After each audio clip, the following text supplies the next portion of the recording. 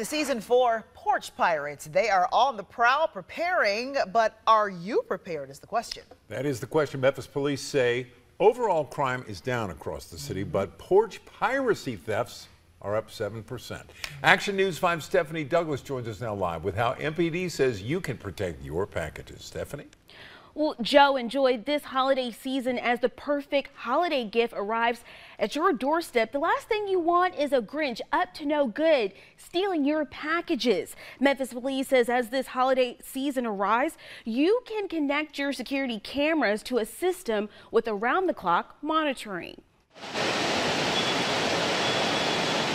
As major online retailers gear up this holiday season for their busiest time of year, Memphis police are reminding you to take extra steps to keep thieves at bay. What we have seen last year is the numbers of the porch pirates are going up. This 7-second clip shows just how fast a porch pirate can swoop in and grab your gifts. MPD Deputy Chief Joe Oakley says in November 2023, Memphis police saw 62 porch theft incidents, and then following the next month in December 2023, 111. That's about a 95% increase. It's easy money.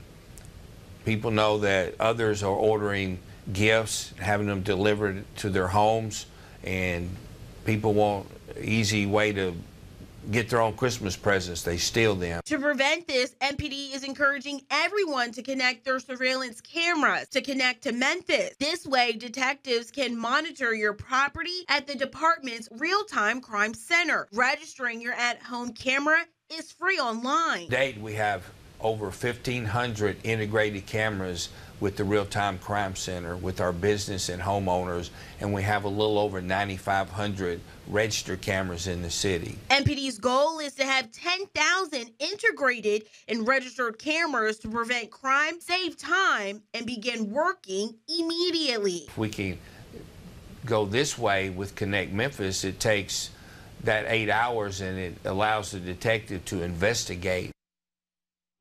MPD says this holiday season, you can also opt out of home deliveries or choose a remote location to pick them up. To find more information about Connect to Memphis, I'll attach a link on this web story on actionnews5.com. Reporting live in studio, I'm Stephanie Douglas, Action News 5.